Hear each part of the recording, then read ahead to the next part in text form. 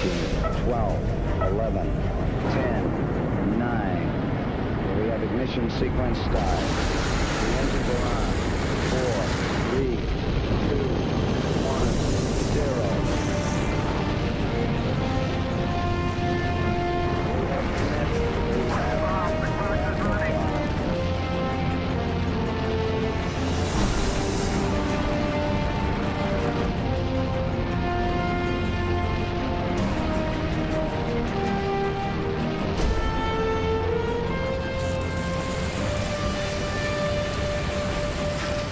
Sideways shaking was unbelievable. The vibration was so intense you couldn't see the instrument panel. We have cleared the tower. I thought we'd had it during the launch. I was hoping that Frank Borman didn't have his hand on the abort controller. He said he took his hand off and he'd rather die than make a false abort. 1 minute after liftoff, the Saturn V is already supersonic.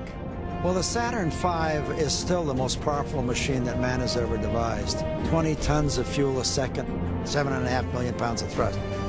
I think we were all surprised at how strong that thing was.